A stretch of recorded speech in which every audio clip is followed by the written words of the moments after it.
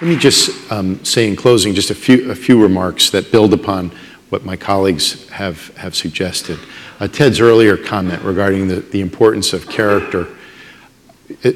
If you look at those other 15 schools that we compete with in the Big East, as John pointed out, and you look at where we are and what we do, and as I mentioned, we offer more opportunity for students to participate in intercollegiate athletics than any other school in our conference. We're also among the most significant in the country in terms of opportunities that we provide.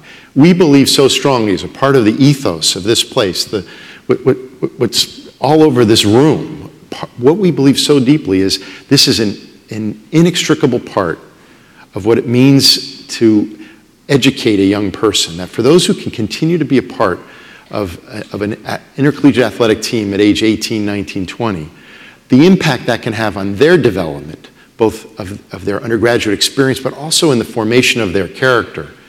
We believe we want to provide those kinds of opportunities. And as Ted has pointed out, that enabling those opportunities also provides all of us to enjoy the beauty, the grace, the experience of their competition and what that competition means for the spirit of this place. And so we go out and we try to bring in the very best young people. And you see one of them here with us today.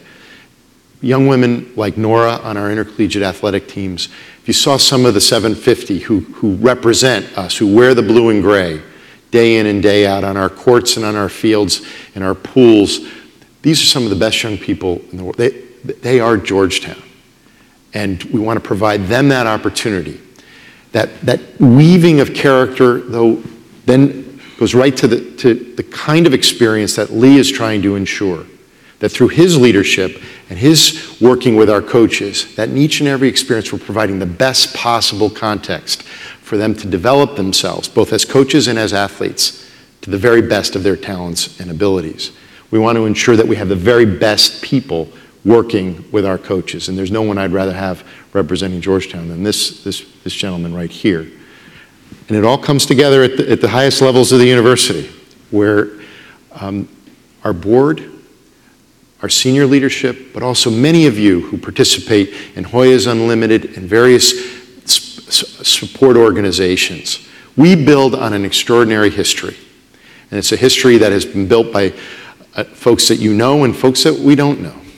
And we're all a part of a very special tradition. And it's been an honor this morning to share a little bit of that with you. Thank you for being here. Look forward to being with you over the weekend.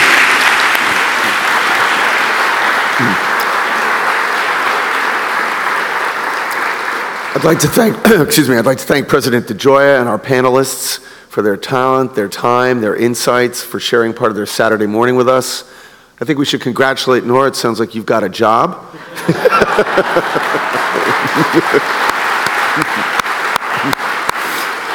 And I'd like to thank all of you for coming. I hope you will enjoy further stimulating academic seminars that showcase the best of Georgetown, the best of our faculty, and the best of our alumni later this afternoon. So thank you all.